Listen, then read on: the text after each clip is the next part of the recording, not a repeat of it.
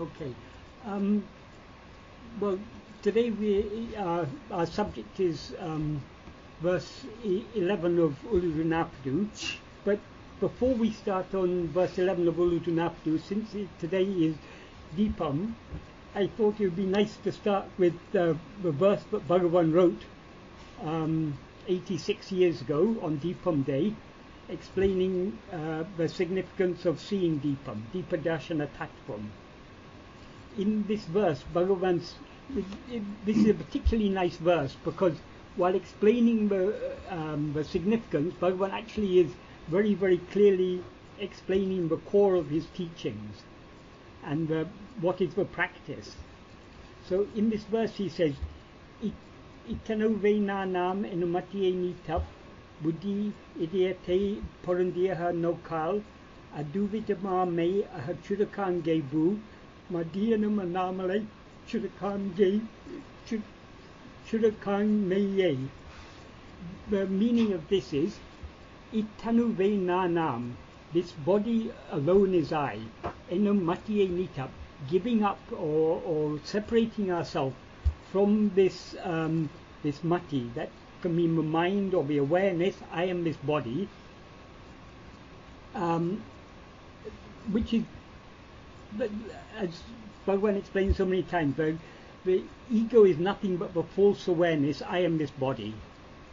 So giving this up, and then buddhi ideyate porandi, that means the mind abiding or being fixed or being firmly fixed in the heart, and then he gives the means. Aha no kal literally means by looking at.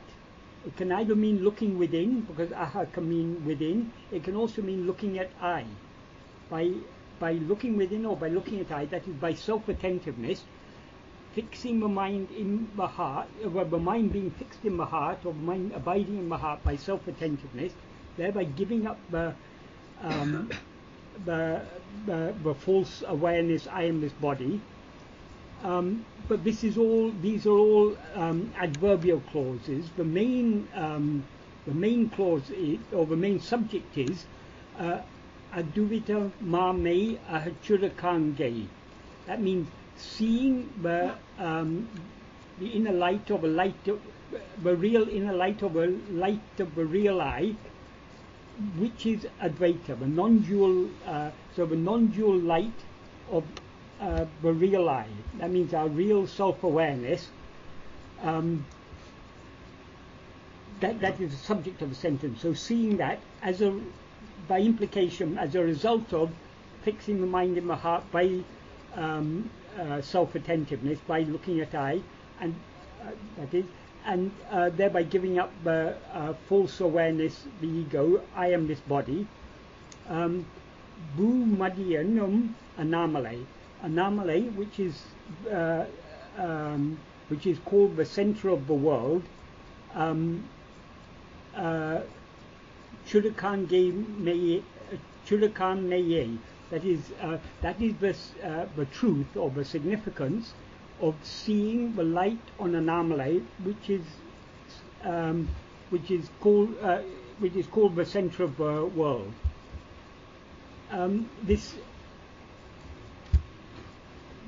Even this clause, which is called the center of the Bu Madi Enum, which is called the center of the world, even that has a very deep significance, because our whole experience of whatever world we may experience ourselves in, whether this world or in any other dream, whatever world we experience ourselves in, the center of the world is ourself. The whole world. Now we take ourselves to be the body. So when we talk about here, that means the point where the body is. When we talk about now, it's the point where here is the point in space where the body is. Now is the point in time where the body is. That is which body? The body which I take to be myself.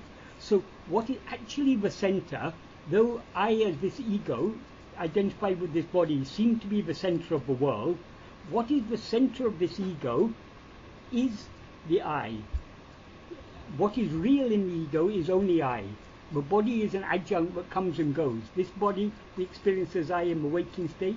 In dream we experience some other body as I. In sleep we experience no body as I. So whatever body we experience as I is only an adjunct, something added to us. So the essence of the ego, the center of the ego, is the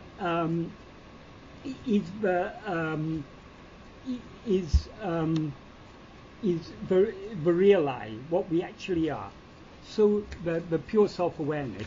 So since this ego always experiences itself as the central point in space and in time, the point here and now, that is, in that sense, the ego is the center of the world, and the center of the ego is the real I, which is a namalai.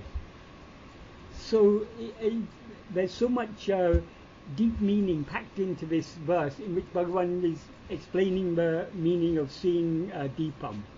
So this is, particularly on this day, this is a very important verse to remember, because this is the core of Bhagavan's teaching. The whole of Bhagavan's teaching is, and what Bhagavan's teaching is, what is the, Bhagavan has diagnosed what is the root problem that we all face. It is this ego. And the ego is that false awareness that experiences, that adjunct bound awareness that experiences itself, that is aware of itself as this body alone is I. So that has to be given up. How to give it up? By fixing the mind in the heart, by looking at I, by self-attentiveness. And thereby we will see the light of the real I, that is seeing Deepam. So this is a very, very beautiful and significant verse, and an important verse to remember, particularly today. So now coming to our main subject, verse 11 of Uڵḷadu Nāṛpadu. This is, all the verses there's a connection between all the verses. That is, that each verse is leading in a logical sequence. Bhagavan is a logical and very systematic way. Bhagavan is dealing with the subject. For example, in the first verse, he talks about because we see the world. What we can infer from the fact that we see the world, we can infer that there is one original thing that has a power to become many. This is not the only possible inference, but Bhagavan says this is the best inference. And he says everything that is experienced, the picture of names and forms, the one who sees it, the screen on which it's seen, and the light by which it's seen, all these are that one thing. Then in verses 2 and 3, he gives us a warning.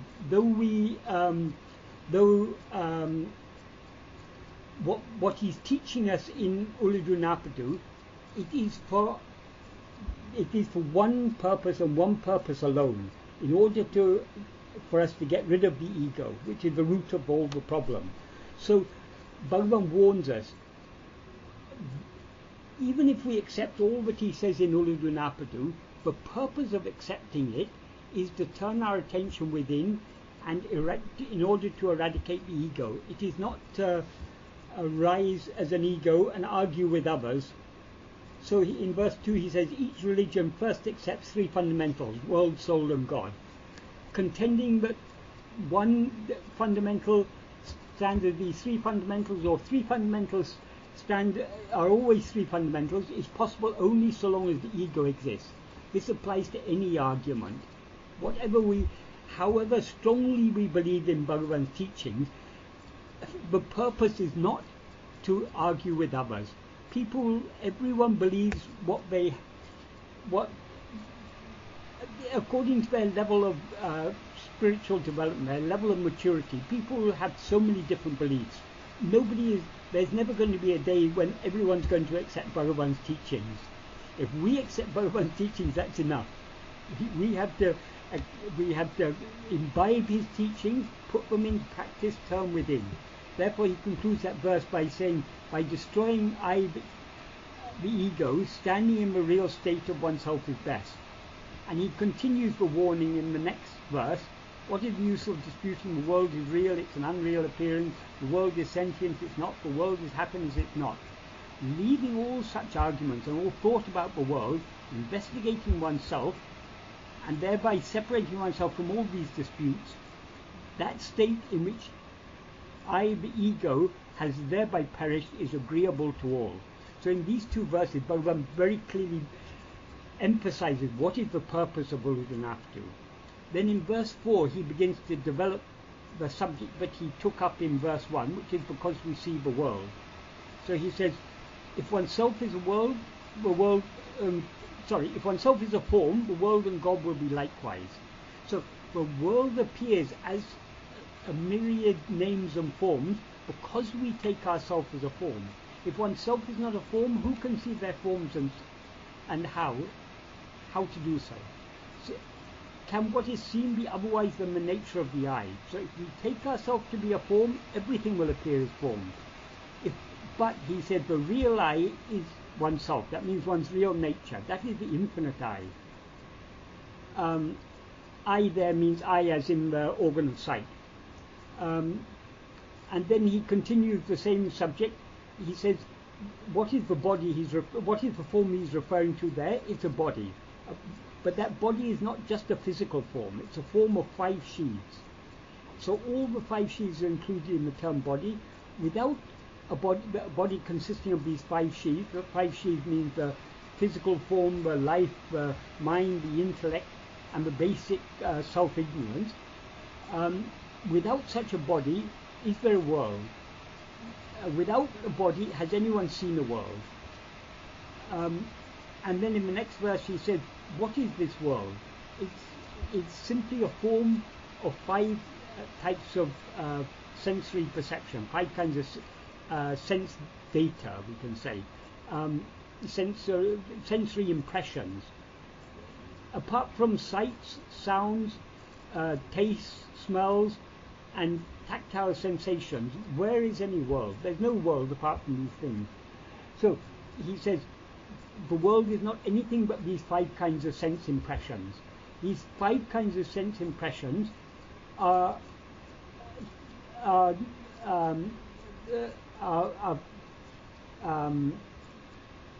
relative. Each is applicable to one of the 5 sense organs.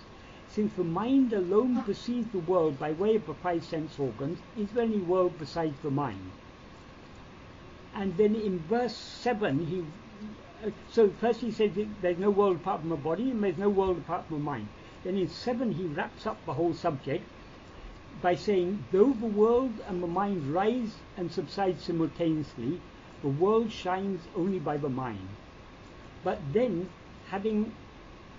he started off by saying, because we see the world. And from the fact that we see the world, he inferred the existence. He said, but we can infer the existence of one mudal, one fundamental thing, one primary thing, which has a power to appear as many. So in verse 7, he says, what is that one fundamental thing? He doesn't use the word mudal here, he uses the word porol, which means the real substance in this context. He says, only that which shines without appearing and disappearing, as the base for the appearing and disappearing of the world and mind is porol, which is pundram. Pundram means the infinite whole. It means it's a Tamil form of the word, Sanskrit word purna, which means whole or full. So it means everything, the totality of all that is. So what is the real substance? We see all these names and forms, like so many ornaments made of gold. Well, what actually are all those ornaments made of gold? They're nothing but gold. The forms they take are unreal because they come and they go. You can melt down a ring and make it into a necklace or into a gold brick or whatever. The form is not what is real, because forms are transient. What is real is the gold, the substance. That's as far as that analogy is concerned. But I mean, that's an analogy for the sense in which one uses the word porol here. This is the real substance. And in the first verse, he says everything, the picture of names and forms, the seer, the screen and the light, all are taṇṇai. That means that fundamental, that one fundamental, which is oneself, which is our real nature. And here he says it, he refers to it as porol, the substance. So, but when Murugan asked Bhagavan to compose Uڵḷadu Nāṛpadu, he made a very, very simple request, which he expressed in the prefatory verse, the Payaram verse, but he wrote for it afterwards. That is, he asked, Meyin ilbum adumevum tiranam. That is, he was asking Bhagavan, reveal to us Meyin ilbum, the nature of reality, adumevum tiranam, the means to attain or to experience it. So, in verse 7, he explains what is the nature of reality.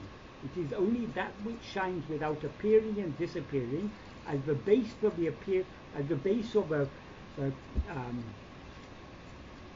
ādhāra means, actually he uses the Tamil word idam there, but it means in this context the same as ādhāra, which means, often it's translated as base, but it also means a container, that in which everything is contained. That is porol.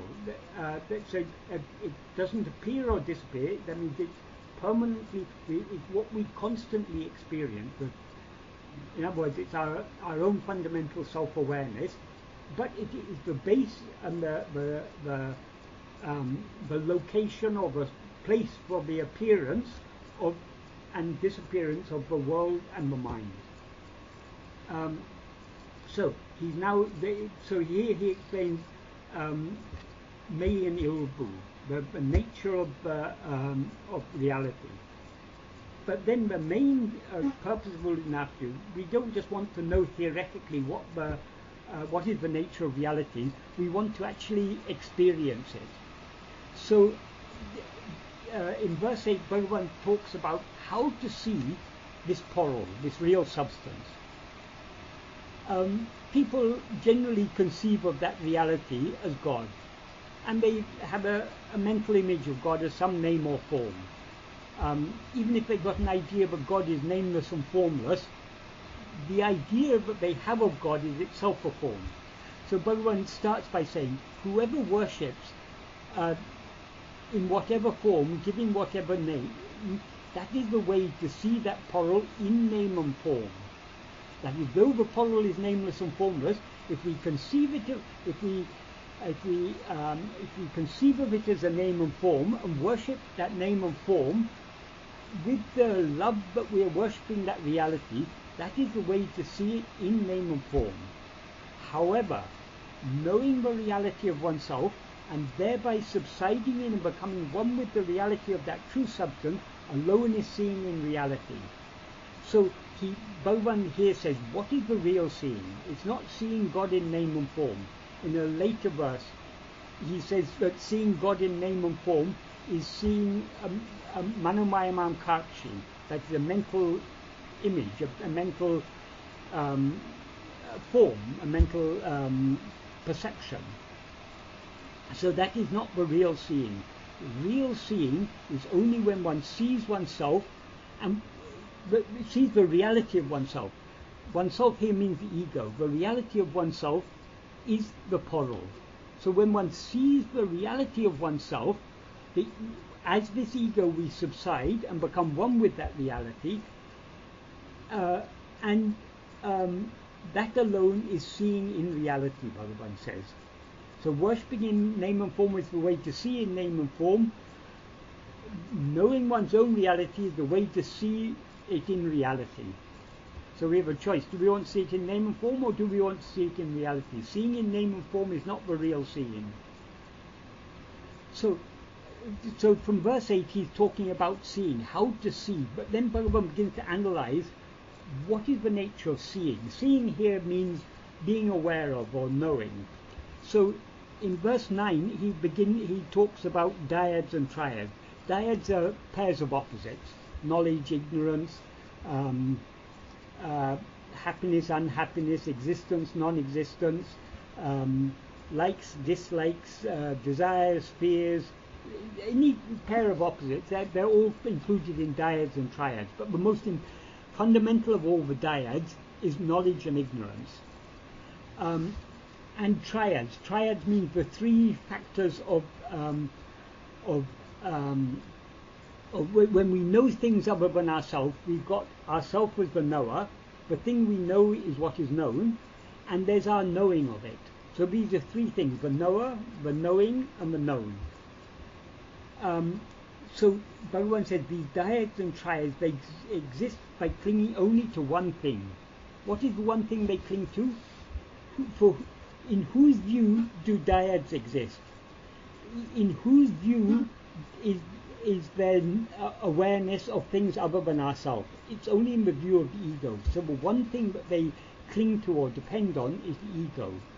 And then he says, if one looks within the mind to see what that one is, so instead of seeing what is seen, if we try to see what is seeing, in other words, we try to see the seer, ourself, this ego, they will cease to exist. Why will they cease to exist? Because, as he explains later, they, for example, in verse 14, he says, if the first person exists, second and third persons will exist. But if we investigate the truth of the first person, the first person will cease to exist, and along with it, the second and third persons will cease to exist. The same is implied here. If we look within the mind to see what is the one which supports this knowledge and these dyads and triads, in other words, the ego, that one, being the ego, is unreal. When we see the reality of ourself, the ego will cease to exist, and when it ceases to exist, in the absence of the ego, where are dyads and triads? In sleep, we are aware of ourselves, but we're not aware of ourselves as the ego. Because we're not aware of ourselves as the ego, there are no dyads and triads, there's nothing. We're not aware of anything, we are just simply aware. Just being aware, that is our real nature. So it's only when the ego rises that dyads and triads seem to exist. And then he ends that verse by saying, only those who have seen the reality. That means only those who have seen this, the cessation of the ego and all its dyads and triads, have seen the reality. They will not be confused. Because they have seen what is real, they will never again see what is unreal, so they will never again be confused. That's the implication. Then in verse 10, which was the verse we discussed last month, he begins to talk, he goes still deeper into this subject of, because as I said, from verse 8, Bhagavan talking about seeing or knowing. So in verse 9 he talks about the knowing of things other than ourselves, which consists of a dyad, the knower, the known, and the knowing. But from verse 10, 11, 12 and 13 he goes still deeper into the subject. He first says, without ignorance, knowledge does not exist. Without knowledge, ignorance does not exist. That is, knowledge and ignorance are a pair they're a dyad, a pair of opposites. Only when we come to know something, we come to know, but we were previously ignorant of it. So since nothing exists apart from our awareness of it, according to the principles of Bhagavan's teaching, it's only our ignorance of something, our prior ignorance of something, comes into existence at the same time as our knowledge of that thing, because that thing didn't exist either for us to know or not know before we came to know it. So without ignorance, knowledge doesn't exist. Without knowledge, ignorance doesn't exist. In sleep, we are not ignorant of anything because there's nothing for us to be ignorant of. And there's nothing for us to be ignorant of because we don't know anything. So it's only when we know something that either we know that our knowledge of it is limited, but in other words, we know that sometimes we say, I don't know much about that subject. We know there is a subject. We know there's a subject, say, let's say medieval Indian history.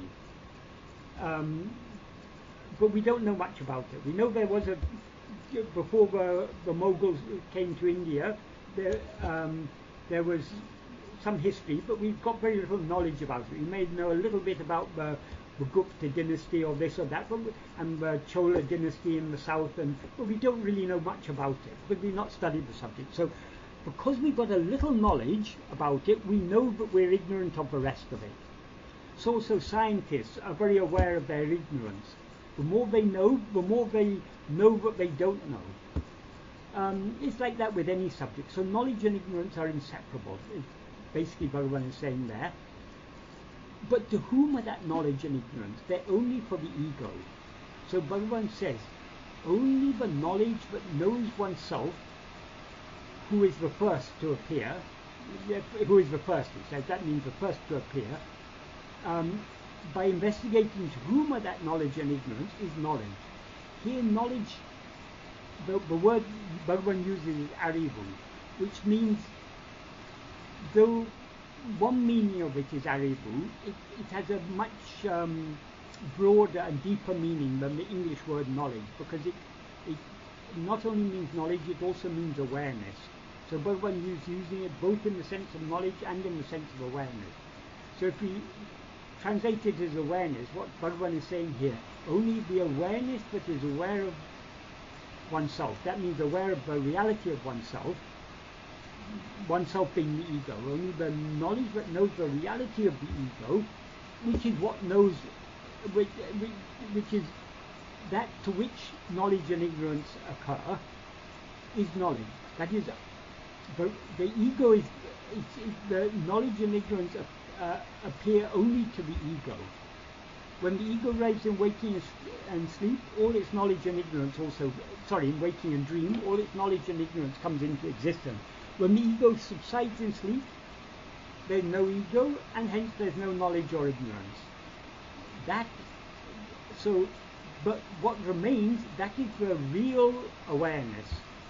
So only the awareness that knows oneself is real awareness, is the implication of verse 10. So now we come to verse 11, which is the verse we are to discuss this time. The first sentence, in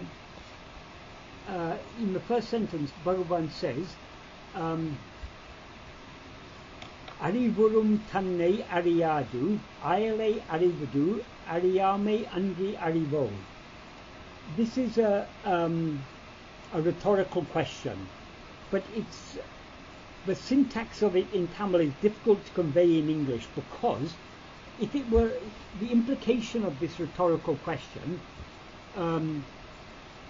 ayalai aṛivadu, daṛiyāmai aṉḍṛi aṛivō, the implication of this is ayalai means other things, anything other than ourselves. So knowing things other than ourselves is ignorance, aṉḍṛi aṛivō. If it were put as a positive sentence, let's say the implication of this rhetorical question is that knowing other things is not knowledge but only ignorance. But in English we can't say, aṉḍṛi there represents only this, is not this, only that. That's what's implied by the aṉḍṛi here, which we can say in a positive sentence in English. Knowing other things is not knowledge but only ignorance. But in a question, in a rhetorical, we can't form that into a rhetorical question. But that's possible in Tamil. So in English, for simplifying the translation, it's easier to split it as two things. Knowing other things is ignorance. Besides that, can it be knowledge? That's the only way of making it, forming it as a question in English. But the main subject is knowing other things, ayalai aṛivadu, and that is ignorance, not knowledge. But he also gives an adverbial clause there, aṟivuṛum taṉṇai aṟiyādu, without knowing oneself who knows. The sentence, even without this, the sentence would still stand. I mean, ayalai, aṟivadu, aṟiyāmai is a basic principle of Bhagavan's teaching. Knowing anything other than ourselves is ignorance, not knowledge. But he added this there just to emphasize the fact, when do we know things other than ourselves? Only when we don't know ourselves. If we know ourselves, there's nothing else to be known. As he says in verse 12, and the verse we'll be dealing with next month, and also in verse, I think, 27 of I think it's 27 of Padacchēdam, in which he says that there's nothing else to be known. So because we don't know what we ourselves are, we are aware of other things. That, Bhagavan says, that is ignorance. It is not knowledge. In the Kalivemba version, Bhagavan extended the first phrase. The first phrase is aṛivuṛum taṉṇai. That means oneself who knows. To that, Bhagavan added another word, aṛiva, aṛivuṛum taṉṇai. Aṛiva is, it's for those of you who know Tamil, it's an archaic form of the neuter third person plural participial noun, like aṛivavai. In ancient Tamil, aṛivavai was simply aṛiva, and so this more archaic form of the word is often used by Bhagavan and Murugan and such poets in Tamil, because it's more meaning can be packed into smaller space by using the briefer form. So aṛiva means aṛivavai, which means those that are known, and implies those things that are known. So there he says oneself who knows those things that are known.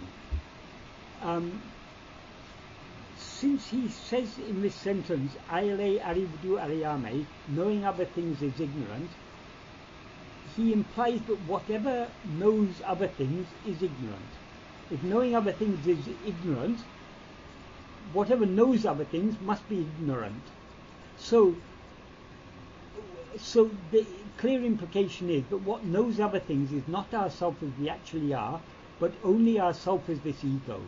So here taṉṇai, oneself, refers to the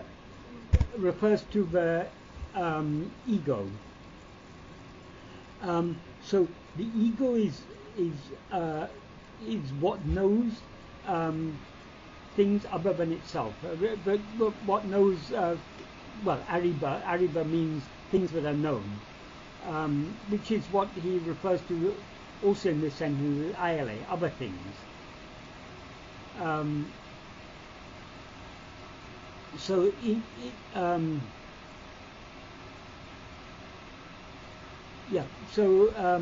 So that's the ego Bhagavan is referring to there. So when he says not knowing oneself, it means not knowing the truth about oneself, not knowing the reality of oneself, this ego.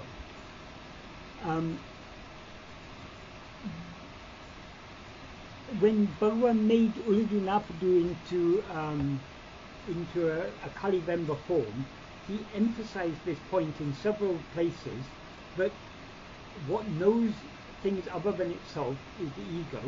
Here the extension he added to this, the first sentence of this verse, is aṛiva, which means those things that are known. Likewise, in verse 20, he added the word sabhavai, which in that context means those things that appear. And in verse 22, he added the relative clause ebeyum kānam, which sees everything.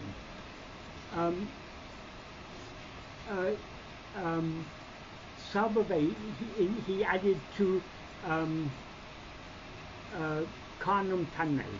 So oneself who sees those things that appear. And evayam karnam he added to mati, which means mind. Evayam karnam mati. So the mind which sees everything. So in all these three cases, what he implies is that what sees or is aware of everything other than ourself is only ourself as this ego or mind.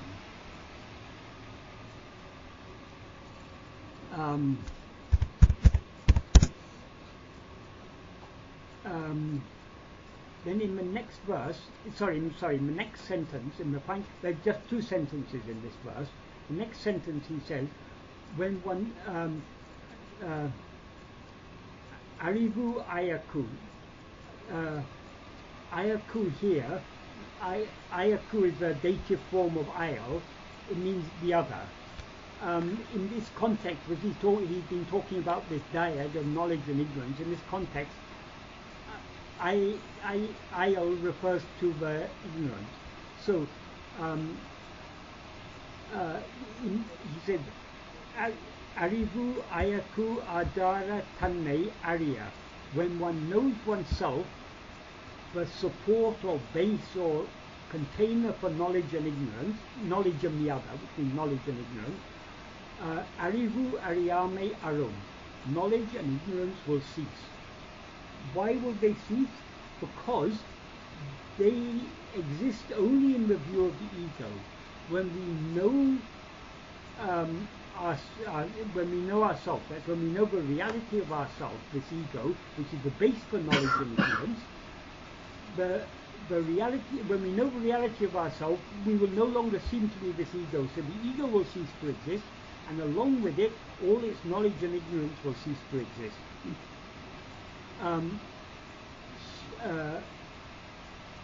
So the implication of this sentence is, when one knows the reality of oneself, the ego, the ādhāra, which is the ādhāra or support, foundation or container for knowledge and ignorance, knowledge and ignorance of everything else will cease. Because the reality of the ego is a pure self-awareness.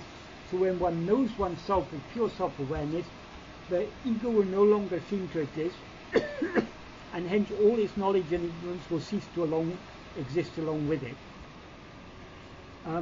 In the Kalivemba version, Bhagavan intensified the final verb. The final verb is aṛum, which means will cease.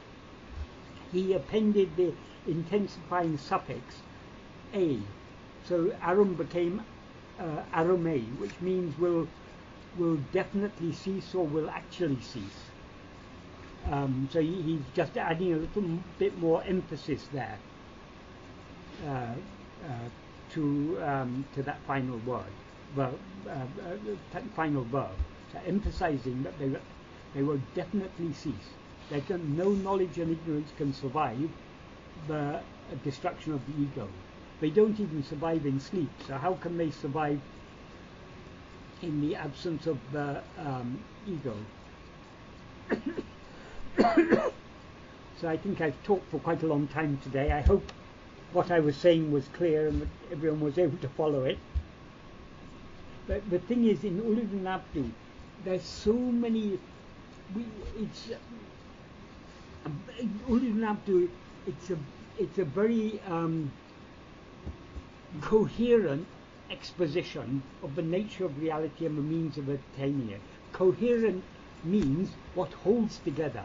So there's so many connections. Every verse, there's so many connections between verses in different parts of the text. So we have to understand each verse individually, and we also have to understand it in the context of the whole work. Because if we take the verses out of context, many of the verses can be very easily misinterpreted. In a lot of translations, Uڵḷadu Nāṛpadu has been misinterpreted because people aren't making the connection between the verses, and so they're not understanding what Bhagavan often uses the word tan or its accusative form taṉṇai, which means oneself.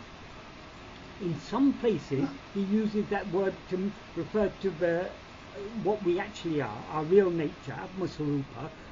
In many cases he uses it to refer to the ego.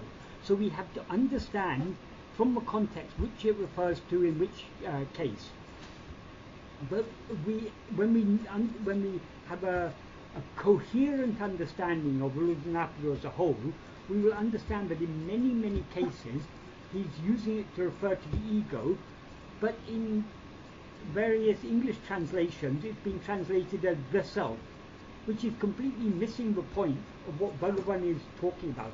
According to Bhagavan, the whole problem is the ego.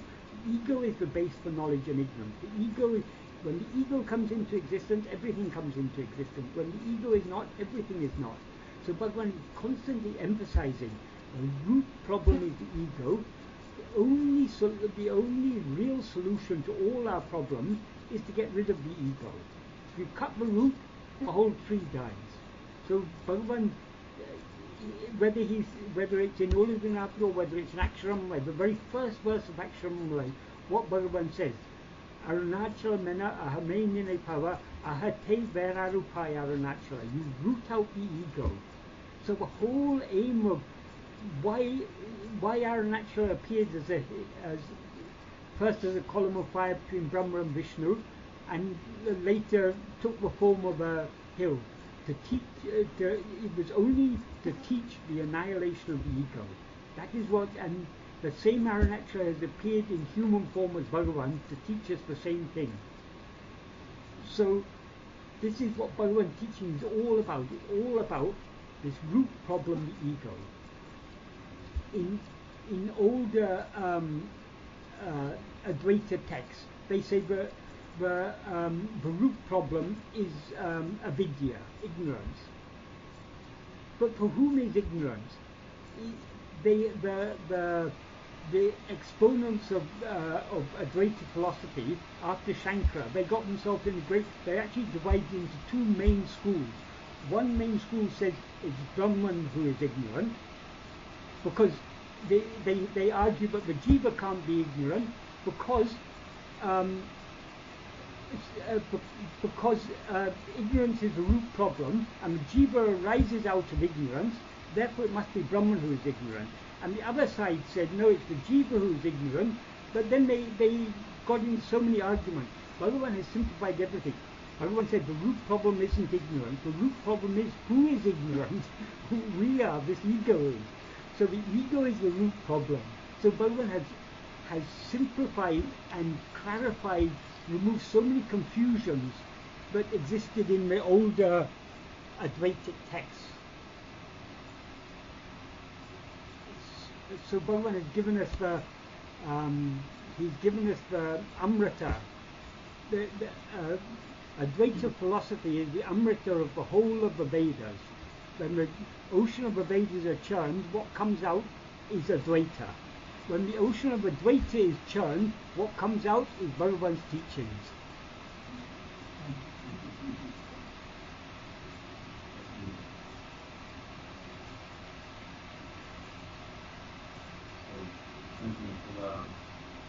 Okay, we have a question. You have it? Go ahead.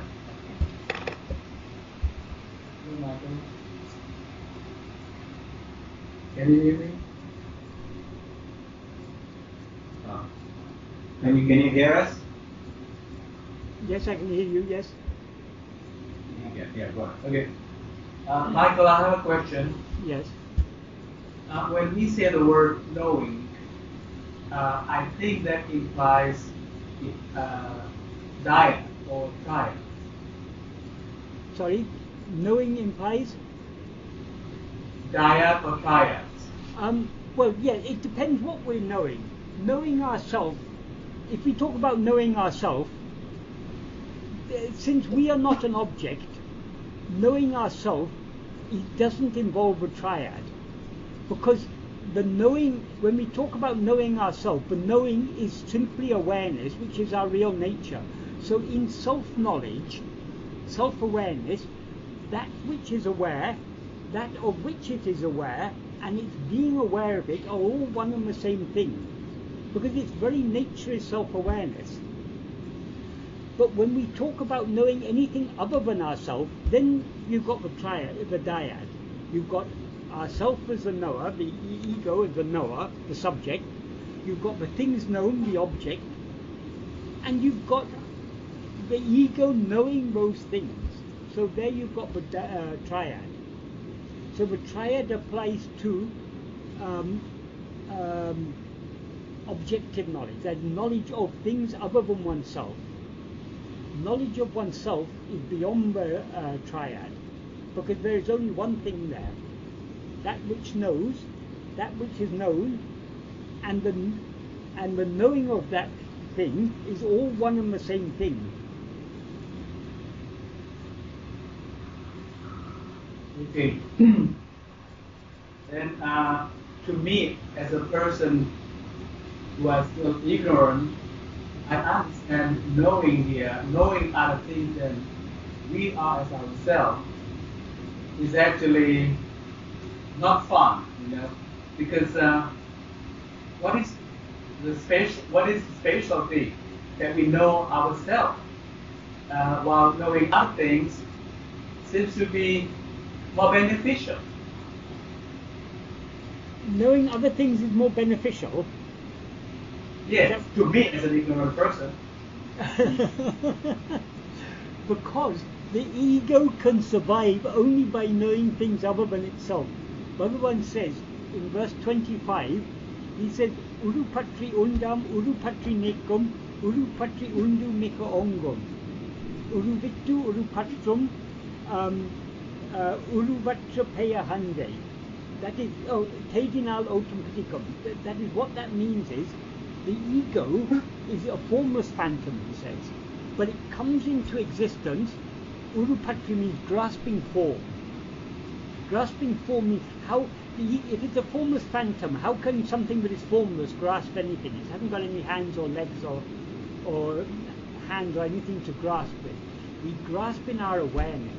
So being, what Bhagavan implies by Urupatri is being aware of things other than ourselves. So by being aware of things other than ourselves, we come into existence as this ego. By being aware of things other than ourselves, we stand as this ego. By Urupatri undu, that means grasping and feeding on food. So by it's the being aware of things other than ourselves is for food that nourishes this ego. So he says Urupatri undu mika ongum, it flourishes abundantly. So as this ego, definitely we need to know things other than ourselves. But unfortunately, knowing things other than ourselves is very tiring. So every 16 hours or so, we get tired of knowing other things. We can't continue knowing other things. Though we've got so many desires to know other things, we reach a point where we're so exhausted, we subside into sleep. When the ego subsides, we don't know anything. But we don't cease to exist in sleep, do we? So we don't actually need to know anything other than ourselves to exist. We need to know things other than ourselves to exist as this ego. But we don't need things other than ourselves to exist as we really are. As you say, it is because of our ignorance that this ignorance is, the ego itself is ignorance. The very nature of the ego is ignorance, because what is the ego? It is nothing but the wrong self-awareness, the erroneous self-awareness, I am this body. Pure self-awareness is aware of itself only as I am, not as I am this or that. But the ego is always aware of itself as I am this or that. I am this body, I'm a person called Michael, I am sitting here in London, talking to people, to you who are sitting there in Houston. Everything, it's all an erroneous awareness of myself. Instead of being aware of myself just as I am, I'm aware of myself as I am Michael, I am this body. I am so many years old, I am here, not there, all these things. So the ego itself is ignorance. And to maintain its ignorance, it needs to be aware of other things. And Bhagavan said, being aware of other things, ayalai, aṟivudu, aṟiyāmai. Being aware of anything other than ourselves is ignorance, Bhagavan says. Okay, thank you, Michael. But though we can say this and understand it at the surface level of our mind, none of us really understand it. If we were really convinced by what Bhagavan said, our attention would turn within and we would merge back into the source. Why we are still clinging to things other than ourselves? Because we don't yet fully understand what Bhagavan has said. Why don't we understand it? Because we don't really want to understand it. We still think we get happiness from the things of the world. We still think that knowing things of the world is real knowledge. Supposing in your dream last night, you studied a very interesting book, and you woke up thinking, oh, I've learned so much, and then suddenly you remember, oh, it was only a dream. All that I read in that history book or that science book, it was all a dream. So it may not be. It's all just a figment of my imagination. It's not real knowledge. What you learn in a dream is not knowledge. According to Bhagavan, our present state is just a dream. So all that we know now is not real knowledge, it's only ignorance according to Bhagavan. So Michael, yes? What would come first? The detachment and the desire to know self, or the self-realization, and then as a result, all the other things will happen? So you're asking which comes first, the knowledge or the love to have the knowledge, is that it? Yeah. Okay. According to Bhagavan, bhakti is the mother of jnana. So without love, why are we all sitting here talking about this subject? We could be doing so many other things. It's a Saturday, well, for you it's a Saturday morning, for me it's a Saturday afternoon. We could be watching football, we could be going to the pub and drinking, we could be doing so many things people spend their weekends doing. They may go on a short holiday, a skiing holiday or something, so many things we could be doing. Why we choose to be sitting here talking about this subject? Bhagavan has put a seed of interest on this subject in our heart. He has sown that seed, and now we find this subject more and more fascinating. We keep on being drawn back to it. Though we know this is a suicide mission. Studying and practicing Bhagavan's teaching, we are on a suicide mission. We're like a moth flying round a flame. Sooner or later we're going to get too close to a flame and we're going to get burned. And we know that. But still we can't leave this flame. Somehow it's attracted us and we can't leave it. So Bhagavan had put the seed of love in our heart. And he is never going to cheat us. He himself prayed to Arunachala, Nesa Milenakun, to me who had no love, unase kātane, mosanche ādhāra Arunachala. For me who had no love for you, you planted that, you gave me that little bit of desire for you. Do not cheat me. Though Bhagavan said that as a prayer, I take that as an assurance. Having once put the seed of love in our heart, having once kindled that interest in our heart, we may not be sincerely following what Bhagavan has taught us. We may not yet have enough love. But when Bhagavan is such a gardener, when he when he sows a seed, he will water it and nurture it, and he will make sure that seed grows into a beautiful flowering plant. We may not be ready to flower yet, but we are being tended by the best gardener in the world. And he will ensure that he will give us the water, he will give us the nourishment, he will give us all the favourable circumstances. And if the winter comes, he'll take us into the greenhouse to keep us, to protect us from the cold. He'll do all that is necessary to ensure that one day we'll be ready to flower.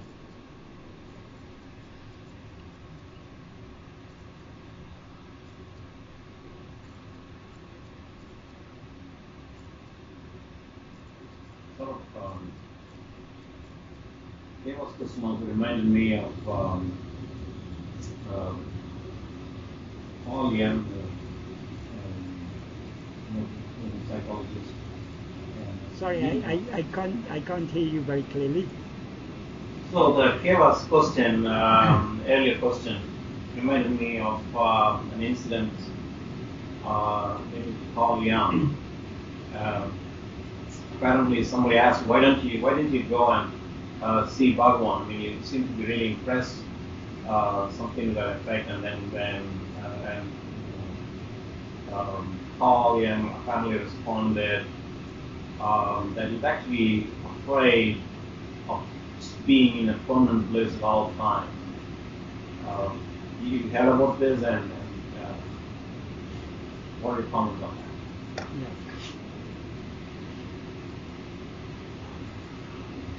I think he didn't actually say he was afraid. I think that was what people inferred. What he said apparently to Dr. Mees, who wanted to take him to Bhagavan. He said, I saw all of India in the eyes of a boy in a bus stand, standing on the street side. I saw the depth of India in the eyes of that boy. There's no need for me to see anything more. From which Dr. Mees inferred, but he was afraid to see Bhagavan because he had built up his whole life work was based on his research on the mind. Okay. But Bhagavan says if you research the mind correctly by turning within to see what is this I, you will find there's no such thing as mind at all. So the whole of Jung's, all his life work, all his theories and everything, would all amount to nothing if he were to accept Bhagavan's teachings.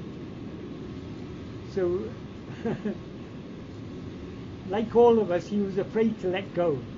We can laugh at him, but are we any better? We may be flying around the flame, but we're very careful not to get too close to the flame, aren't we?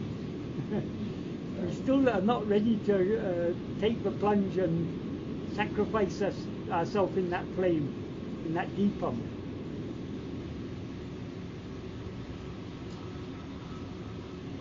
We are holding. We are the problem. We are holding. Yes.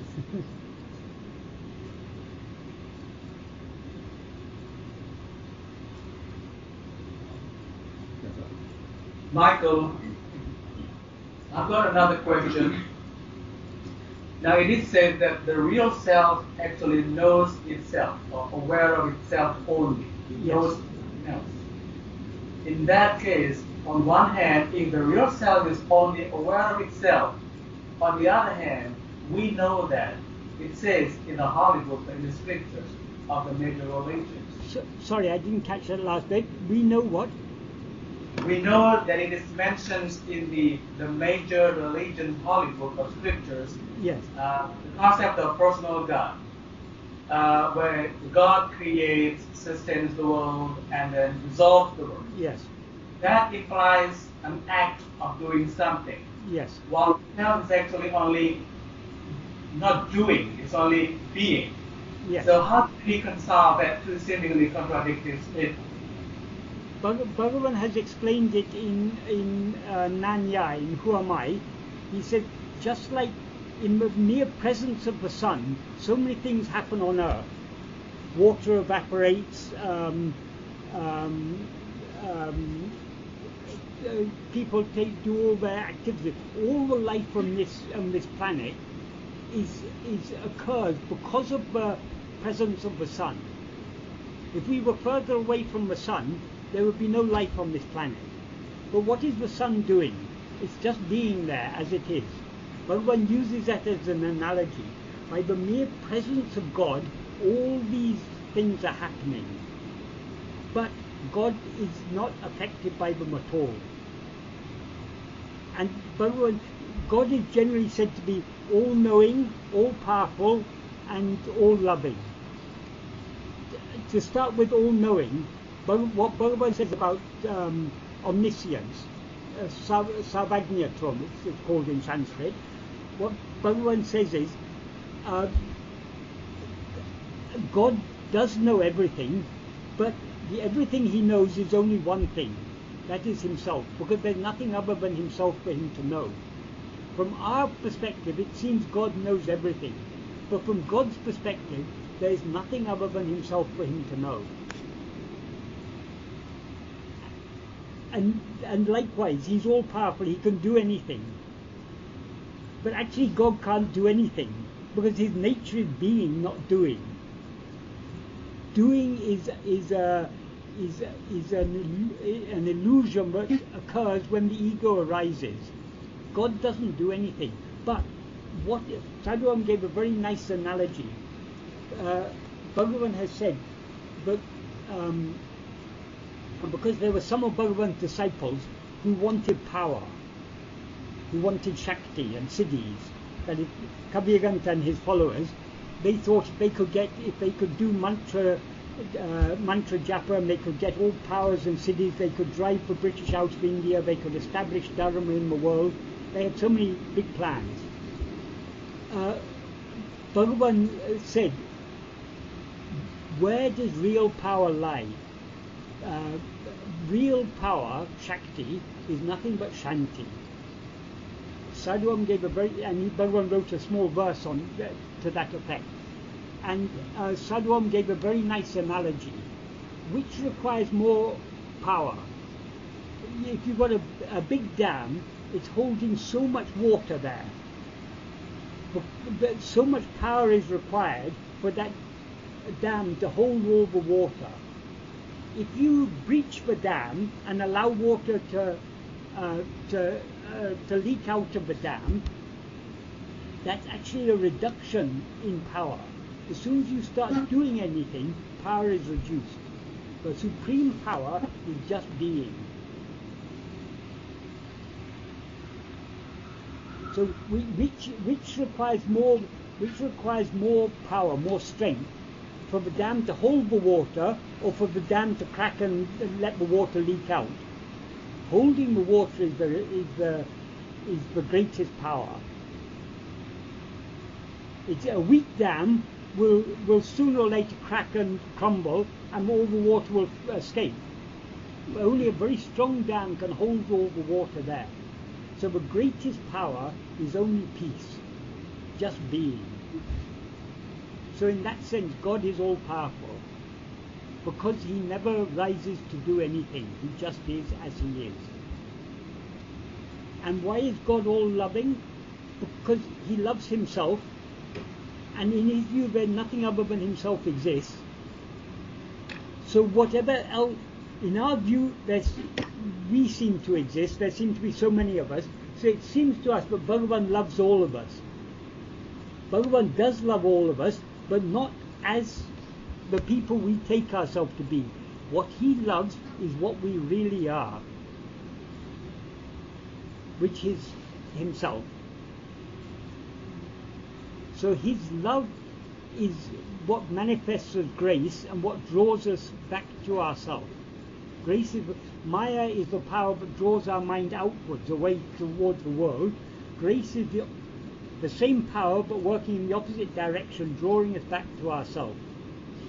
Maya is just a distortion of grace. Grace is the love we have for ourselves. That love we have for ourselves, because we see ourselves as many, we have love for so many other things, and some things we like and some things we dislike. The things which we think will give us happiness we like. The things which we think will deprive us of happiness or make us unhappy we dislike. So, but all those things that we both like and dislike, they are nothing but ourselves. So all dualities come into being only when we rise as this ego and see multiplicity. Then knowledge and ignorance, likes and dislikes, happiness, misery, life and death, existence and non-existence, all these come into existence only when we rise as an ego. So what is the solution? Getting rid of this ego. How to get rid of this ego?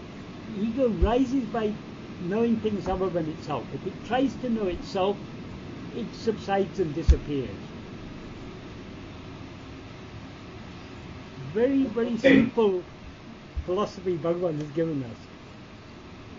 But he didn't give it to us just to be a philosophy. He gave it to us to, we have to test it ourselves. It's a science. In science, the scientists aren't merely satisfied with the theories. They want to test the theories and see whether they actually work. So Bhagavan has given us a theory. It's for us to test it, to see whether it's actually true what Bhagavan is telling us. Bhagavan doesn't say just believe me.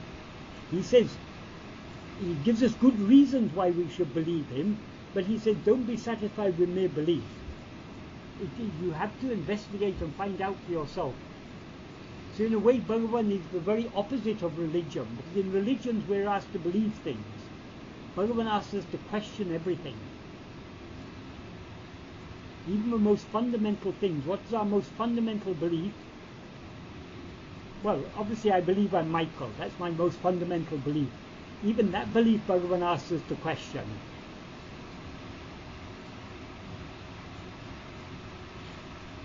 Okay, if God simply a being and not doing, so what is the use of the prayer? What is prayer? Prayer is, what do we pray for? We pray for the things we like, don't we? So prayer is nothing but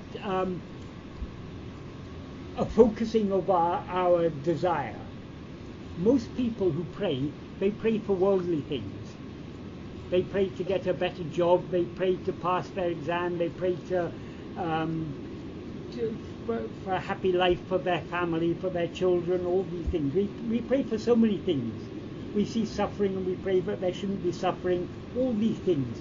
This is but all these prayers are directed, though we are asking God for these things, what our desire is not for God. God is just a means to an end. If I pray to God, oh God, please help me to pass my exam, who do I love? Do I love God or do I love the exam? God is just a means. He's not the end. But if we pray to God for God himself, not for anything we can gain from God, but just for the love of God himself, such prayer is redirecting our mind away from other things towards God. But by practicing love towards God, at first we take God to be something other than ourselves. But when our mind is purified by practicing love to God, we slowly come to understand God alone exists. Who am I apart from God? So to know God, we have to find God in ourselves.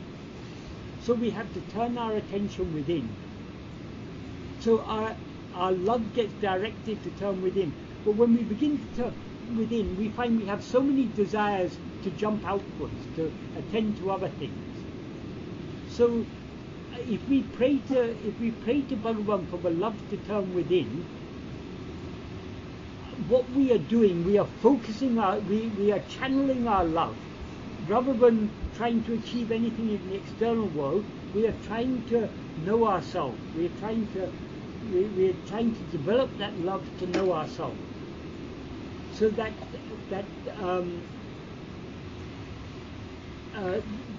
is beneficial for us. God doesn't need our prayers. He doesn't need us to tell him what we need. He knows better than us what we need, what is good for us. We pray to God for so many things, but God doesn't grant all our prayers because he knows what we're asking for is not in our best interest. But if we pray to him for love, that he will give in abundance, because that's his very purpose. He wants nothing. Bhagavan is very, very selfish. He wants us only to love him. He wants all our love. He doesn't want us to share our love for him with our love for ourselves as an ego. He wants our whole undivided love. Does it mean that God actually does not hear our prayers?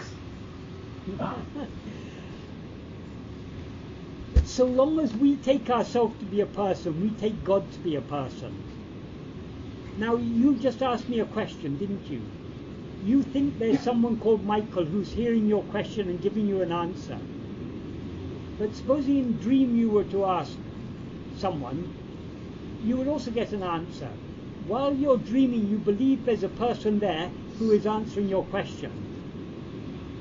Supposing in your dream you want to go to a shop but you've forgotten which direction. You ask someone and they tell you.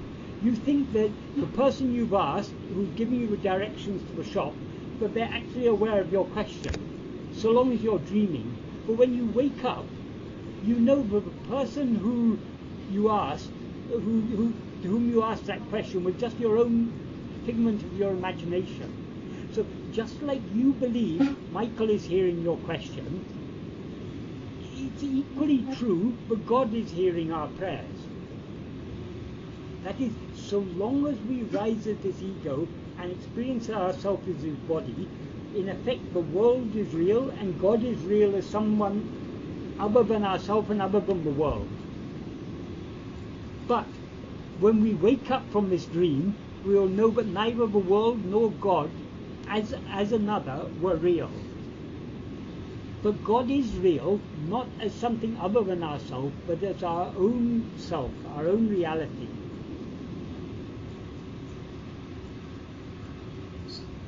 So at the end of it, it's the power of our attention to objects outside ourselves that's directing us outside, versus if you turn that power of attention inside. Yes. Sadhu Om said a very nice thing. He wrote in Path of Sri Ramana. Attention itself is grace. Whatever we give attention to, that thing is strengthened. Supposing you have a fear. Some people have a fear, say, people have all sorts of fears. Some fears are rational, some fears are irrational. Suppose you have an irrational fear of spiders. You're terrified of spiders. So every time you come in a room, you look around to see if there are spiders there. The more you think about spiders, the more that fear of spiders is being strengthened because of your attention to it. If you want to get rid of that fear of spiders, you have to just stop thinking about spiders. Stop thinking that spiders are dangerous, that spiders are going to do you any harm. So the less thought, less attention we give to something, the less strong it is. The more attention we give to something, the more strong it is. But Bhagavan has said about desire, the nature of desire is that before something is attained, even a mountain, even a molehill will appear like Mount Meru. But once it's attained, even Mount Meru will appear like a molehill. If we are poor, having $100 seems to us, if someone gives us $100, we're very, very happy. But so many things we can do with $100. It will feed us for a couple of days, it'll do this, it'll do that. So for us, being very poor, $100 is a big deal. But if we are a billionaire, we're not satisfied with the billions we've got. We want more billions. But of the billions, we know the billions are not making us happy. We want something more than this.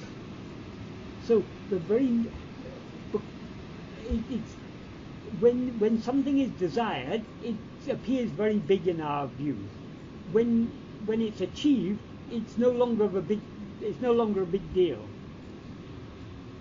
And we want something more instead. So it's all a play of attention.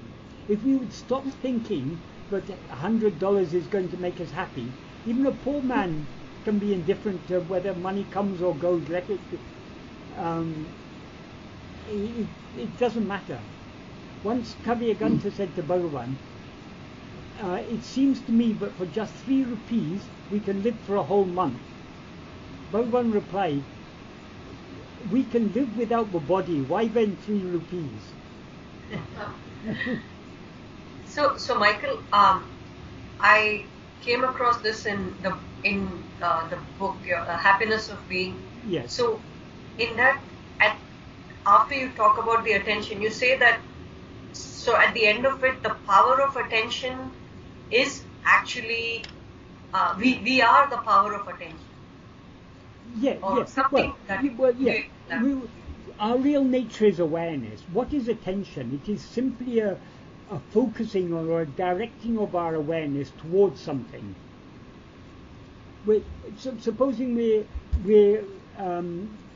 reading a very interesting book or watching a very exciting film.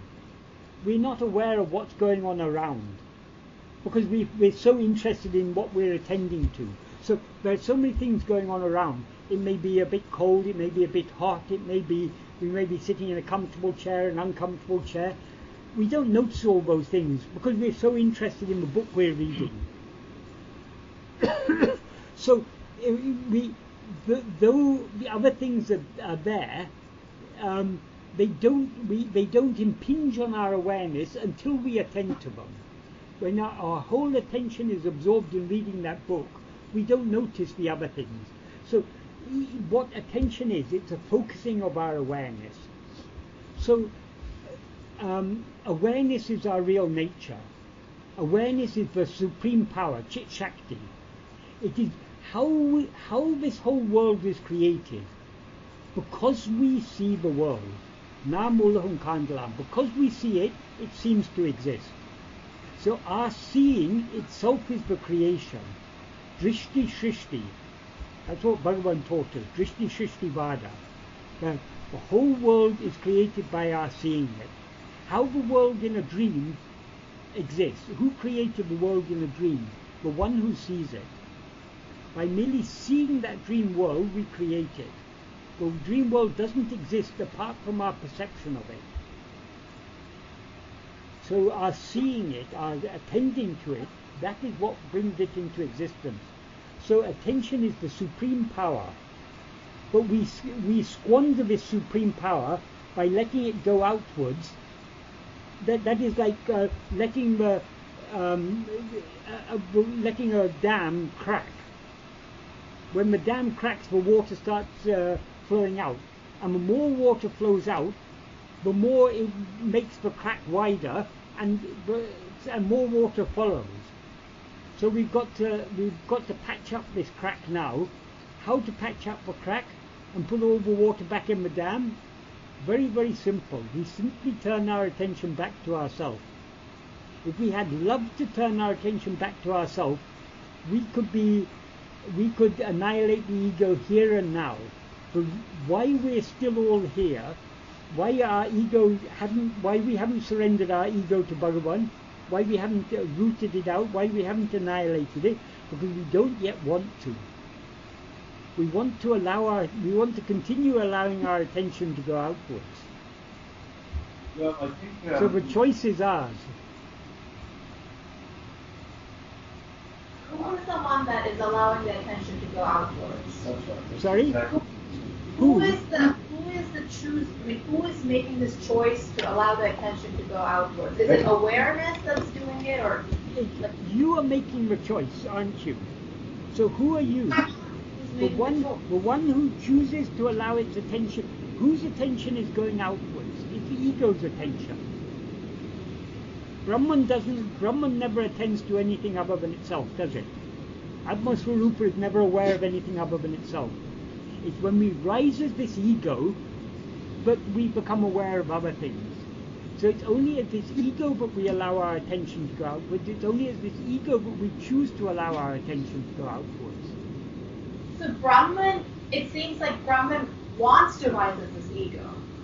Why would Brahman ever want that? Well, because that's what's happening. And how can something happen that Brahman doesn't want? Who says Brahman has risen as an ego? It's the ego that rises as an ego.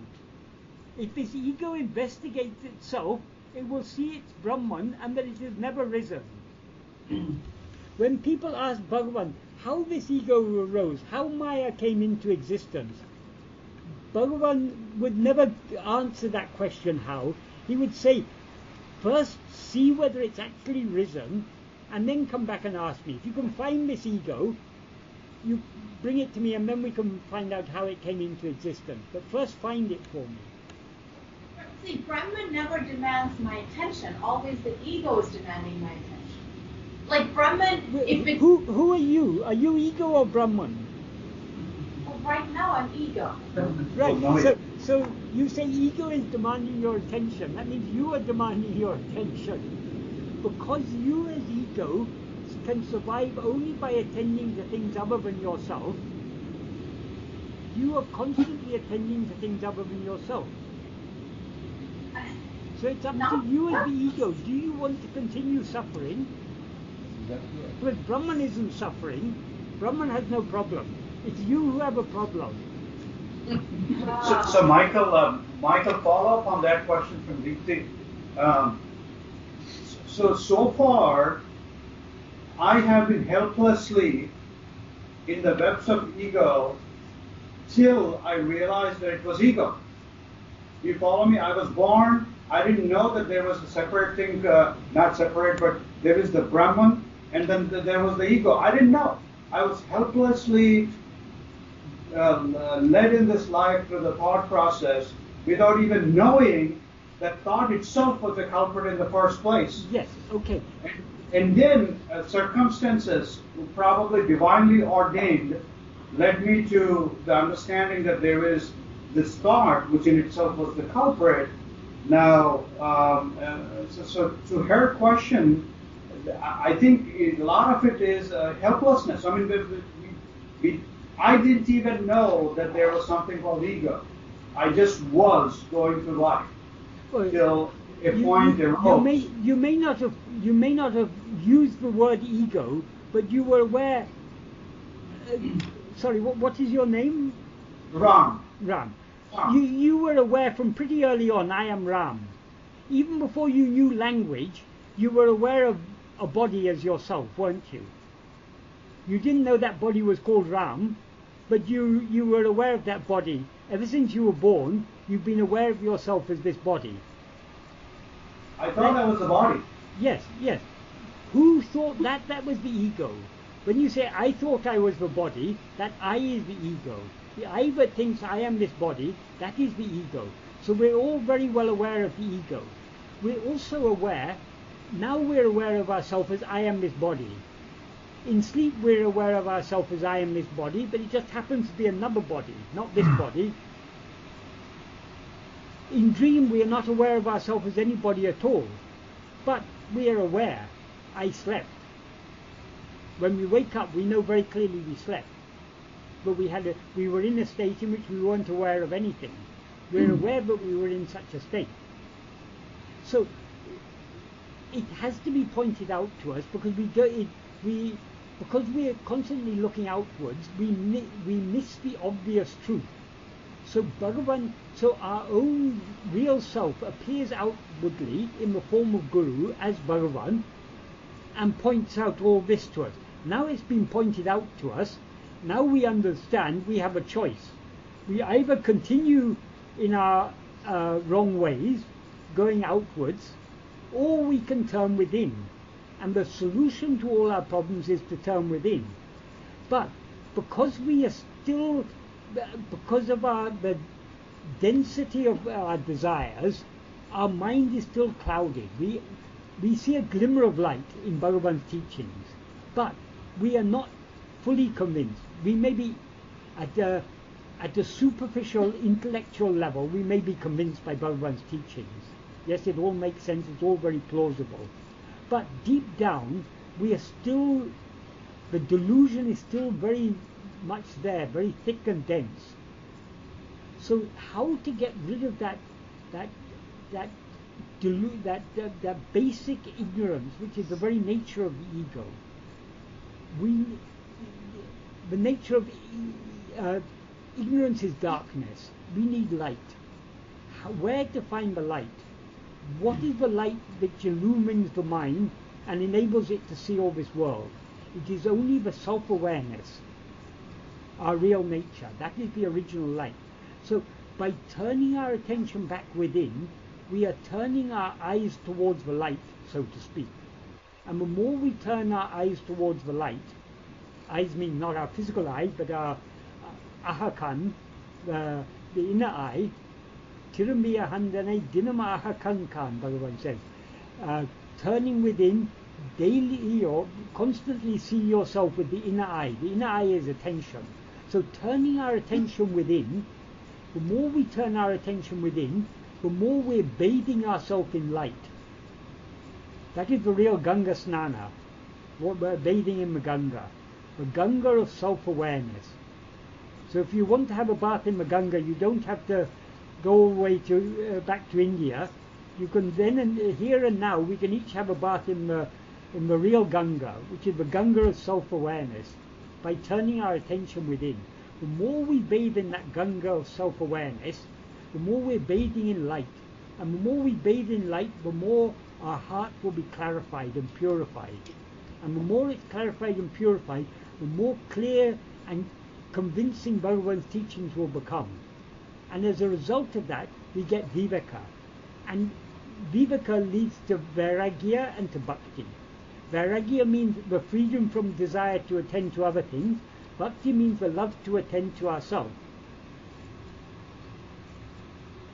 So it's a snowballing process. So long as the snow is sitting on a mountainside, nothing's disturbing it. But when a small pebble falls from some ice cracks a rock up on the top of the mountain, and a pebble starts rolling down, it picks up snow. And the more it goes, it picks up more and more and more snow. It gets faster and faster. And in the end, it may become a big avalanche. It's like that. So Bhagavan has made that small stone fall, and it's now rolling down the hillside, picking up snow. So the more we put what Bhagavan taught us into practice, the quicker we will be swept away by love for him. Michael, totally on the same page as you on that one. Now, one comment and a question. Comment is, as you rightly said, once we know that that we are not the body, we are not the ego, we are the Brahman, then we have a choice which way to go. Absolutely on the same page on that one. The world does distract, and hopefully that distraction comes to an end, because the world always tries to direct me. When I say world, very few people close to me, not even friends, I'm talking about people very close, like wife and such, where the focus tends to bring back to the world more and more, and that's a distraction. That's the comment. I know that that's more rhetorical. I'm not expecting an answer there. That's a challenge. Second is, the question really is, there is a definite end to the thoughts, isn't it?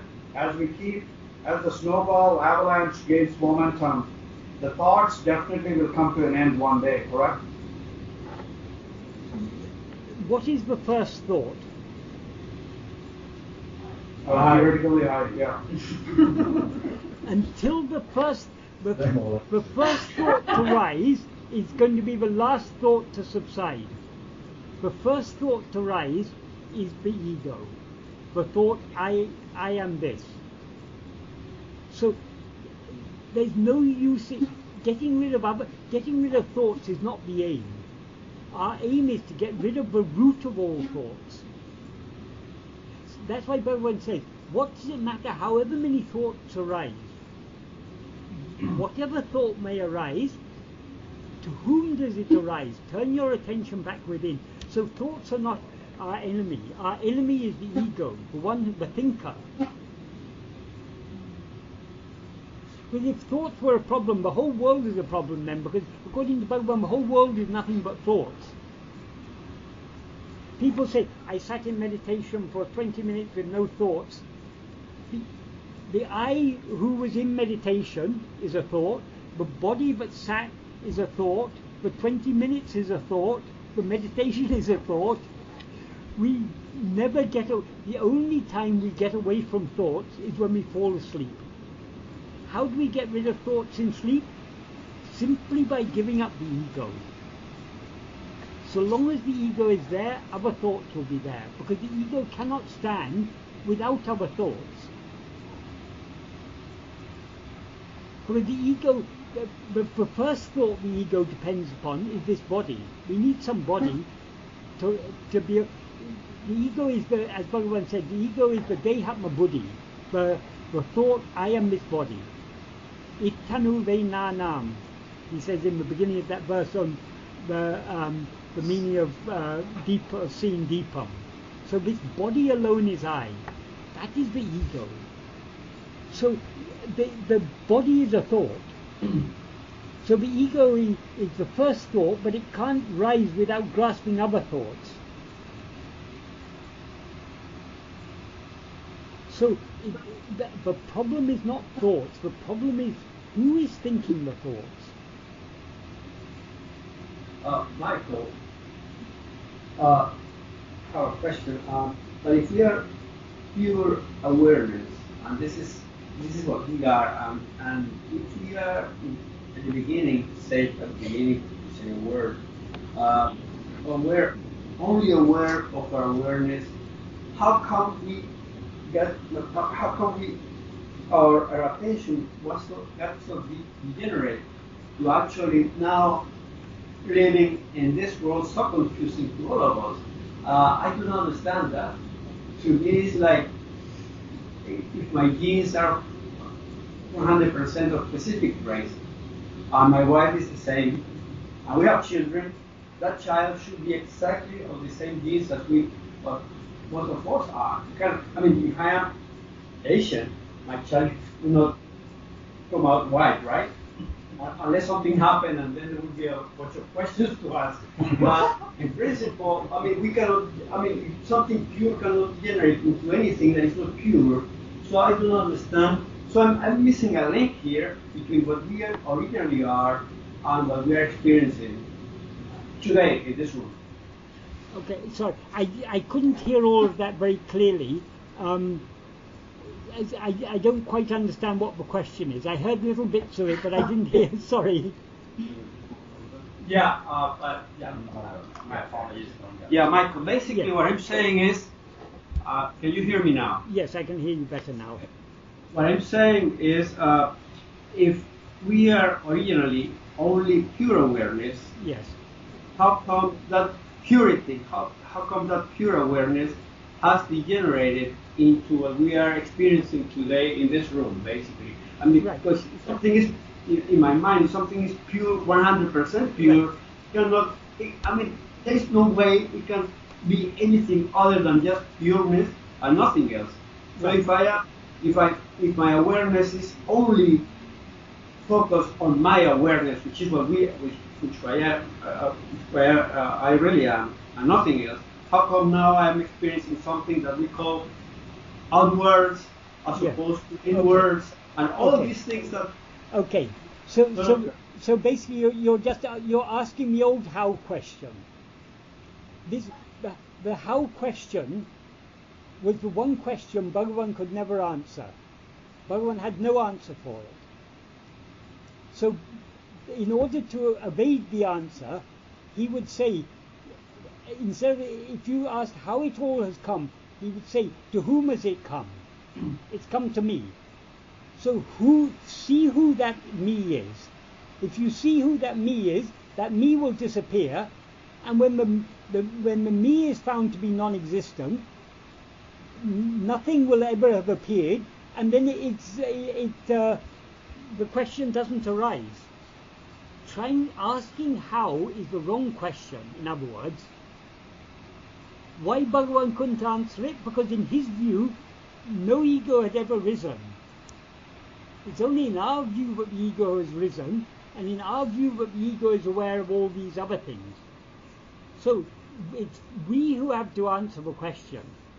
How did we rise as this ego? Well, for a start, let's have a look inside and see what is it that has risen. Who am I who have risen as this ego? If we look within and see what we really are, we'll see that we've never risen as an ego. There never was an ego, and therefore there never was any problem. See, so Umberto's question was how, and how is a process question. But in being, there is no process. Nothing is happening. So that's why I think Bhagavan just says, just focus on your awareness, and then the question even won't arise. There is no process there. Well, right? any question how presupposes that something has happened. What is the first happening is the rising of the ego. Has the ego actually risen? We can find that out only by looking within and seeing who am I.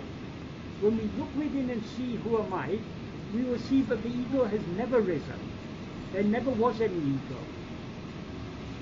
And therefore the how question is irrelevant. Thank you, Sid. Thank you. I mean, is it necessarily a problem that pure awareness of the body and mind too? Is it necessarily a problem? Does it have to be a problem? I think it has been. You're saying what's the problem? The problem is duality. Is it a problem? We each have to say for ourselves. We know. All problems come only when, in waking and dream. In sleep, you have any problem. In sleep, there's no problem. Problems arise only in waking. And there's no jiva in this or in any other world who has a problem-free life. Because every jiva takes itself to be a body. And body brings problems, disease, hunger, all these things. We cannot have a perfectly content life so long as we experience ourselves as a body. So yes, there is a problem. Being aware of anything other than ourselves is a problem, a big, big problem. We may not see it as a problem because we're focusing on all the little problems that come in its wake. But the root problem is nothing but this, our seeing things other than ourselves. How we see things other than ourselves? By rising as this ego.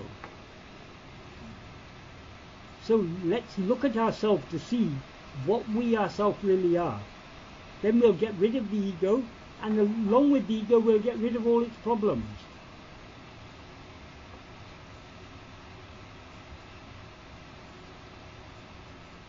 We all know there's no living being that is free of problems, but still, which one of us is not seeking a problem-free life? We're all seeking a problem-free life, but we think, if I have more money, my life will be free of problems. If I have better health, my life will be free of problems. We're looking for the solutions outside. There is no solution outside, because the very looking outside is itself the problem. But no, now we're saying that if I look inside, there won't be any problem. So we're still seeking a solution to the problem, like saying that if I'm aware of myself, there won't be any problems. Yes. Yes. That's what Bhagavan tells us. We've tried so many other ways to get rid of our problems.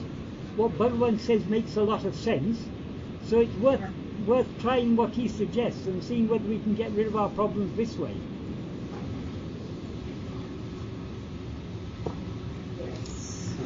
Because everyone else who offers solutions to problems, they don't offer a complete solution. Because all solutions to problems are based on the assumption if you get rid of one problem, then you'll be okay. But we know very well, whatever problem we get rid of in life, some other problem will come in its wake. So, what is the root of all problems is the ego. When Bhagavan points it out to us, it's so blindingly obvious that it's true. So since Bhagavan had pointed out what is blindingly obvious, but which all of us have missed, the solution he recommends is worth trying. Which doctor is to be believed? The doctor who cannot diagnose what's wrong with us, or the doctor who can diagnose what's wrong with us? We may have been searching for a remedy for our illness for so long, and we've been to so many doctors and they're scratching their heads and they can't work out what's wrong with us. Or they may tell us, oh, it's this or it's that, we've tried their treatment, it doesn't work. Finally we've come to a doctor who gives us a definite diagnosis. Your problem is that you've risen as this ego. And not only he gives a clear diagnosis, a clear and very convincing diagnosis, he also gives a very logically sound solution. So when all that Bhagavan has taught us is so reasonable, more reasonable than we've heard from anyone else, it's certainly worth trying the solution he offers. It may seem difficult to us because we don't have so much love to turn within, but it's certainly worth putting our best into it, because we know we've been searching for solutions in other ways endlessly, and we've never found any solution anywhere else. So let's at least give this solution a good try. Michael, I think it's not so much that we don't have love for it. It's more that we don't know how, or we don't obviously the question was, don't you know who you are? And obviously I have to say I know who I am. You don't know how to be aware of yourself. Well, that's exactly what I'm saying. Right, okay. Now, if that's what you're saying, when have you ever not been aware of yourself? Right now, I am not aware of myself. You're not aware of yourself? Who is the one who says, I am not aware of myself? You're aware of the I who says, I'm not aware of myself. Well, I am saying I'm not aware of myself. I, who I take myself to be, this physical entity. But you must be aware of I in order to say I'm not aware of myself. Not only you're aware of I, you're also aware of a myself you're not aware of.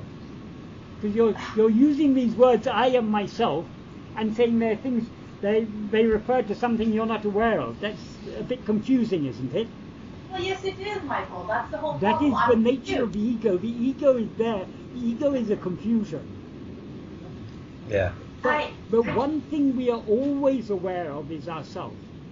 Awareness of other things comes and goes. But we are always aware of ourselves. The problem is, we overlook this self-awareness.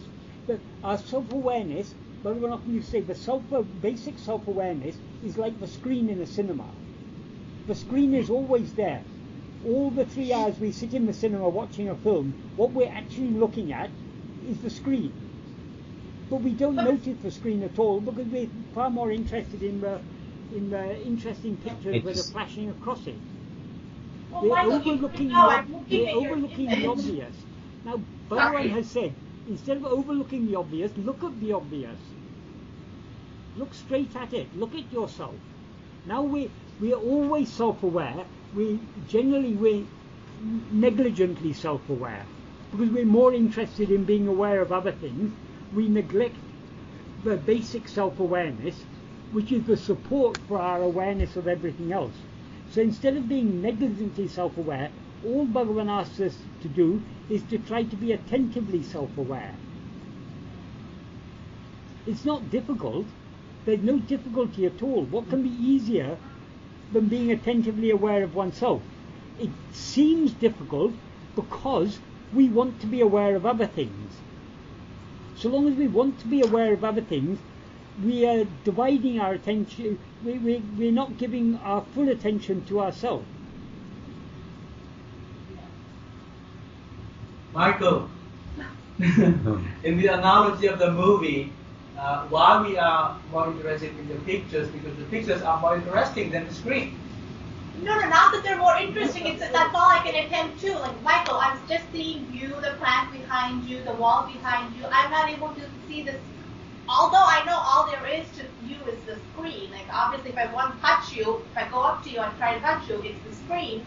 Yes. But my attention cannot attend to the screen. Like, it doesn't have the capacity to. The other thing I want to pile up on, Michael, before you We're all attacking you. before you answer is, that's how I was conditioned till I got to a point that there is more than this. That's how I was conditioned. I didn't know anything better.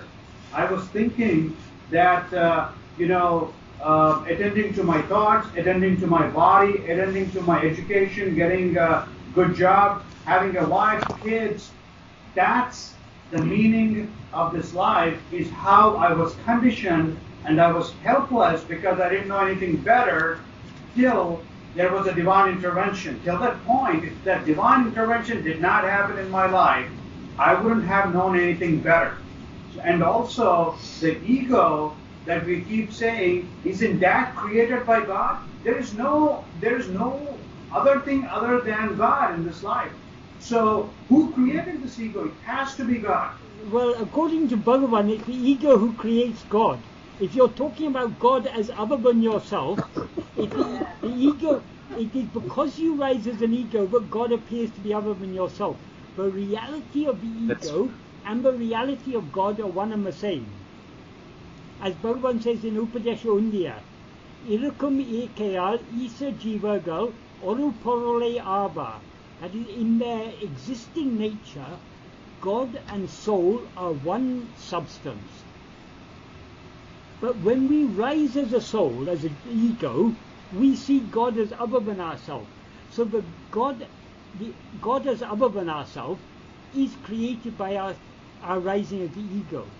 The God as ourself, as our real nature, doesn't create anything, it just is. According to Bhagavan, everything is created simply by our seeing it. So because we're aware of ourselves as the ego, we have created the ego. We, the ego, have created the ego. Because we're aware of all these other things, we have created them.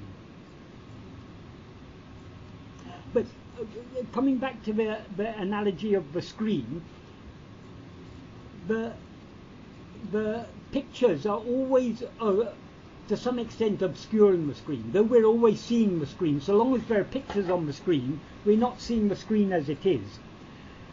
But every analogy has its limitations. So we shouldn't stretch the analogy too far. One thing that we are always very, very clearly aware of, more clearly aware of than anything else, is ourself. Self-awareness is the very foundation of everything. Like when you ask that question, you say, I'm not seeing myself, I'm not aware of myself. How can I not be aware of itself? The very asking of the question, it proves that you're aware of yourself. So the self-awareness is so obvious. Apparently once in Bhagavan's presence, someone was asking similar question to the questions you're asking. And Bhagavan was patiently trying to explain, but the person still wasn't getting it. And went on, so Bhagavan was keeping quiet, and finally Swami Natananda, who was sitting there, turned to him and said, "What are you talking about? You're sitting there like a rock. Isn't it obvious to you?" And then that person said, and Bhagavan said, Belle, he's got it. Then only it struck the person. Yes, I'm overlooking what is most obvious.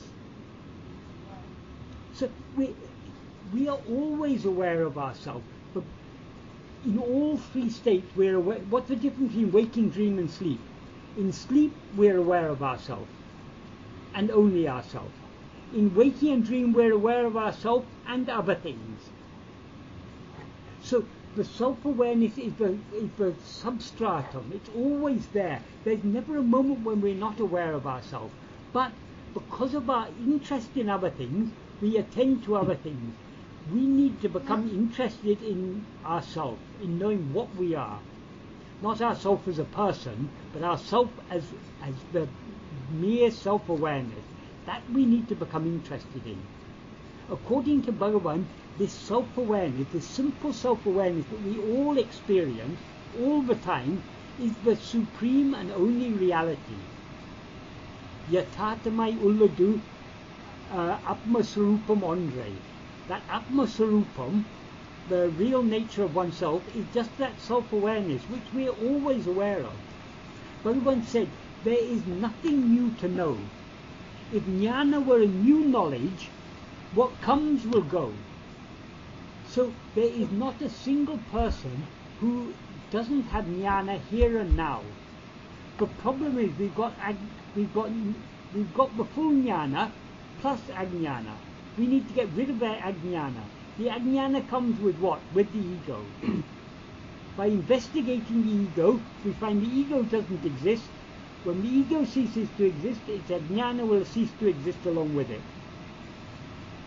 So Bhagavan said, in this path, it's not a matter of learning anything, it's a matter of unlearning everything. There's nothing to gain, there's everything to lose. When we've lost everything, then we have gained what alone is real. Because everything is unreal. That's why Bhagavan said, the verses of Uڵḷadu Nāṛpadu are so beautiful. Do you understand Tamil?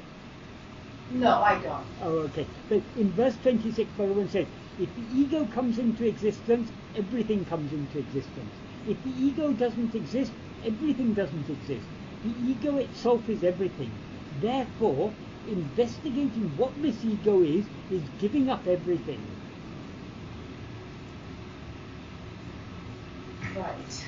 I mean, we obviously don't understand it, but we not yet. But No, we understand it, but we don't experience it.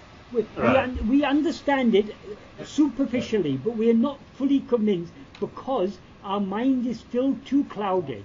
How to purify the mind? Take a Ganga Snana. Have a bath in the Ganga. The Ganga is not that river flowing in North India. The Ganga is in your own heart. The Ganga is the self-awareness that is shining in you now as I. So am I The I shining that I say I'm not aware of. making a lot of effort. Michael. Yes? Michael, can you just come here and give us this Ganga Snana? Michael. I'm in no better position than you. I'm in exactly the same position. I take myself to do this body. My attention is going outwards. But we are all fellow travelers on this path. I'm no better than any of you. But it's just that we just have to constantly remind us this is all Bhagavan has asked us to do. To turn within. See the light within your heart. That light will purify you, cleanse you, and transform you into itself. Because it is yourself. Michael. Yes? Yes, go ahead. Yeah, this will be my last questions for today. Okay. First is, can the body function without the ego? Sorry? Second, can the body function without an ego? So he's asking if the body can function without the ego. Right, okay. Shall I answer that one first? No.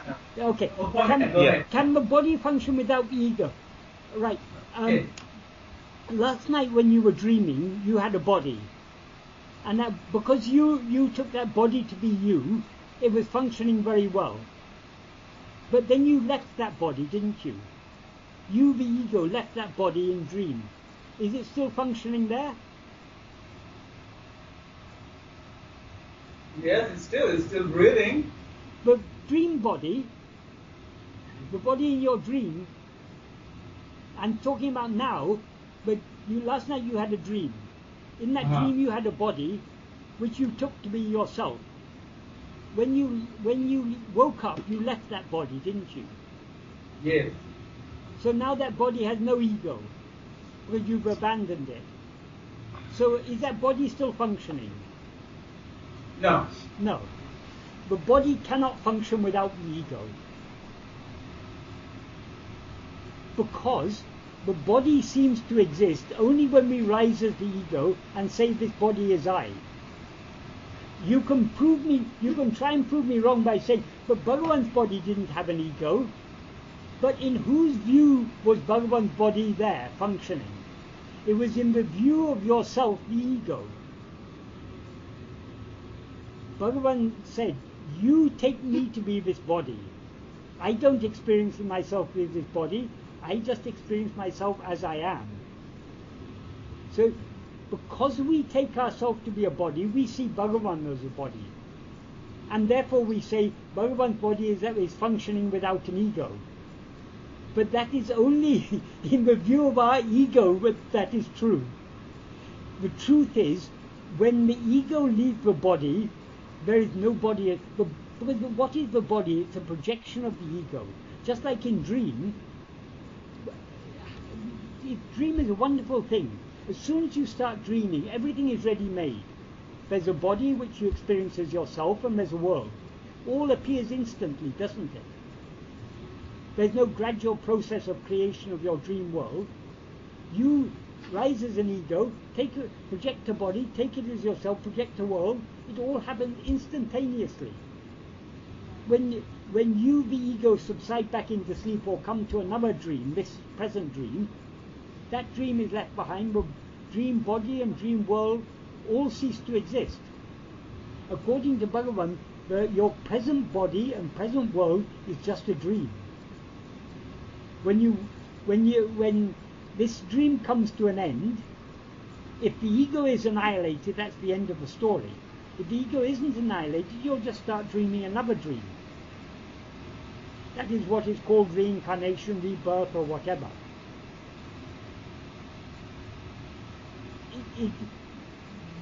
The simple explanation for rebirth is that every life is just a dream. And so until we get rid of the root of all these dreams, till we get rid of the dreamer, namely the ego, these dreams will continue. One dream comes to an end, another dream starts. Because we know the ego has this wonderful power to project a body and a world, and to experience that body as I and that world as real. Since it's able to do so in dream, it will continue doing so until it itself is annihilated. So how to annihilate this ego? Nothing we can do can kill this ego. Bhagavan used to say trying to kill the ego is like trying to bury one's shadow. But if you're fed up with your shadow following you, you dig a deep pit, you see your shadow at the beginning of the bottom of the pit. So you happily start shoveling the dirt back in the pit. Your shadow will come up on top of the dirt, won't it? So every effort to get rid of the ego is like that. But instead of trying to get rid of the ego, look at the ego and see whether it actually exists. If you look at it and see whether it actually exists, you'll find there's no such thing. So long as we are worried about our shadow, looking at our shadow, it will follow us wherever we go. If we simply ignore the shadow, look at the sun, the shadow is no problem. The shadow is there only when we look at it. Why look at the shadow? Look at the sun. So if we look at ourselves, the ego will vanish. We don't have to get rid of it. We just have to turn our attention back within, and it will, as Bhagavan said, Tedinal otum pidicum. It's sought, it takes flight. Just one more question, Srimad. A quick, simple question. Michael, sorry, before we let you to go to the day, just one quick, simple question. Do all other sentient beings have ego? Sorry? Do all other sentient beings have ego? Meaning other than humans? Other than humans. Okay. Like plants, animals. Okay, in your dream, you see lots of people and lots of sentient beings. How many of them have egos? I don't know. In your dream, it's your dream. It's your one ego. Hmm? Only one ego. Only one ego, yes. According to Bhagavan, there's only one ego. Okay, thank you. And once when Bhagavan was talking about this, someone asked, but there are so many of us sitting in the hall, which one of us is the one ego? Bhagavan said, you are that. And someone else said, but Bhagavan, what about me? Bhagavan said, you are that. Which is the one ego? The one who sees this dream is the one ego. So go figure.